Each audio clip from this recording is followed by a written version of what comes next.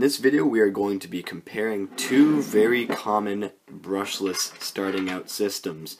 Right here we have a Sidewinder 3 and over here we have the 4-pole new version Traxxas Velineon system.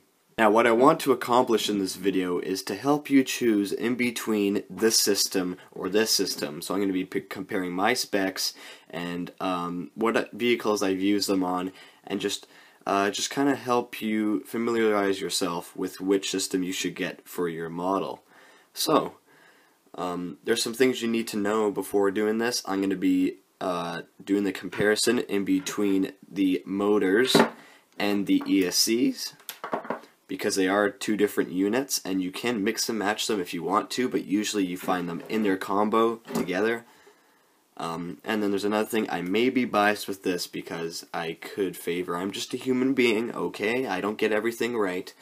And yeah, I guess now we're going to move on. We're going to start by comparing these two motors. Alright, so now we're going to start with some specs on the motors. Both these motors have a 3mm output shaft, which is common for your 110 scale vehicles, which have a 3mm bore for the pinion gear. So that's really nice to have. For the motor wires, the bullet connectors on the end of the Sidewinder, or the 1406 motor as some call it, it's 4mm bullet connectors, whereas with the Velineon motor, they're 3.5mm bullet connectors. It doesn't really make a difference, and I believe these are both 12 gauge wires on the end of the motor, so that doesn't really make a difference. Another important thing is the operating voltage. So for this motor, it really just depends. Based on your kV, you could actually put a higher voltage into it, but usually for these motors you want to go in between a 2 and 3 cell LiPo and a 4 to 10 cell nickel metal or nickel cadmium battery. So that's the same for both of the motors. Now let's take a look at the build quality. So I'm actually going to take off the screws and the pinion. We're going to take a look on the inside. So the build quality for the Velineon motor is actually really nice. We have this nice wire going on the outside, blue anodization for the can of it, and then if we remove this plastic end cap, you can see that over here we have the rotor, which we'll be taking a look at in a second. So here we have the rotor, which has the magnets on it. On the inside here we have the coiled wire, which sends the magnetism through to the rotor and spins it. But yeah, this thing is actually pretty big. We're going to take some measurements of this and just see how big the rotor is. Overall, I gotta say I really like the build quality of this Velineon motor. So for the Castle motor, it's still pretty good quality. We have the CNC machined aluminum can on the outside that's anodized green, which is really nice. The shaft doesn't stick out as much as a Velineon motor, but it doesn't really matter all that much. And then we took out 3 screws on here, and we could pop the end cap off. So this one you can see is significantly less long than the Velineon motor one. From this information, I'm just going to do some measurements and some quick math. We could find out how much that actually really matters for the performance of these motors. So for the diameter of the Castle rotor, it is 17.4 millimeters, and the length is approximately 18 millimeters. So it's alright. But over here on the Velineon motor, I assume we're going to have the same diameter. Yep, 17.3. And then the length of this one is 27 millimeters. So that's a pretty big difference. So if we just do some quick math on that, now that means in theory that this rotor inside the Velineon motor is going to create an extra 50% more torque or magnetism compared to the one in the Castle motor, which is quite significant. It's also going to affect our amp draw, our motor temperatures, and how much weight it can move. Let's take a look at the price if you were to be paying for these motors individually. Now this one on a certain website costs $70 brand new for the 4-pole motor. It's actually not too bad.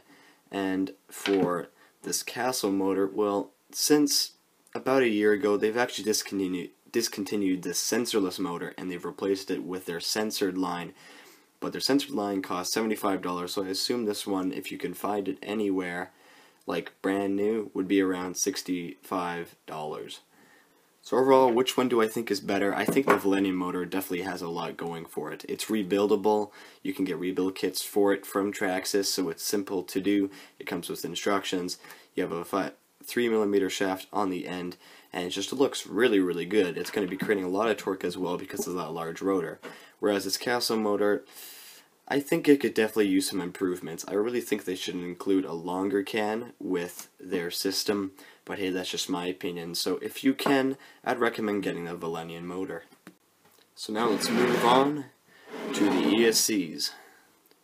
So of course, just like with the motors, we're going to start out with the specs. So both of these ESCs take in between a 2 to 3S LiPo, which is what most of us are going to be using. And if you're still behind on NIM, well, it'll take in between a 6 and 14 cell, which is pretty good. That's for both of them, of course.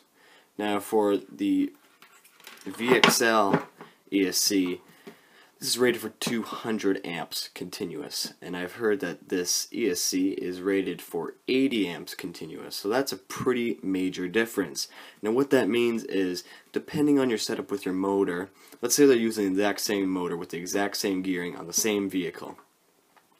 If that motor is drawing, let's say, 100 amps, and it's connected to this ESC, this isn't going to have a problem. It's barely going to get warm at 100 amps continuous, whereas this one, which is only rated at 80, might even go up in smoke. So that's just something to think about. If you want to run a high amp draw application, like a really heavy big vehicle with an oversized motor, you definitely want to stick with something like this because it's going to be able to handle all those amps a lot better, whereas this one will not be able to. Both of these ESCs have a built-in BEC, which is a battery eliminator circuit. So for this receiver wire, which plugs into your receiver on both of them, both of these send 6 volts to the receiver. So that's really good. And that's also going to be the same voltage which is sent to the servos and other devices. On the VXL Velineon system, it has this plug built in to the ESC, which can plug into a fan that will stick right on top. I actually have one right here. I think that's just a really nice touch that Traxxas thought of there. So you just plug it right in, and whenever you turn on the ESC, it'll turn on with it. Now, the VXL system alone, I believe it is quite expensive. On Traxxas' website, they sell it for around $200, which is quite a ripoff. I know you can find it for way less if you buy it used, or like on eBay or something like that, or from someone else. But from Traxxas' website, $200, a lot of us can't afford that, and I believe it's even more expensive with the motor. Whereas with this ESC, you can get it for around $70 on Castle Creations' website, so that's definitely something it has going for it, the price. Now the build quality is about the same for both of them. They just have a little plastic case around the outside. Same with this one.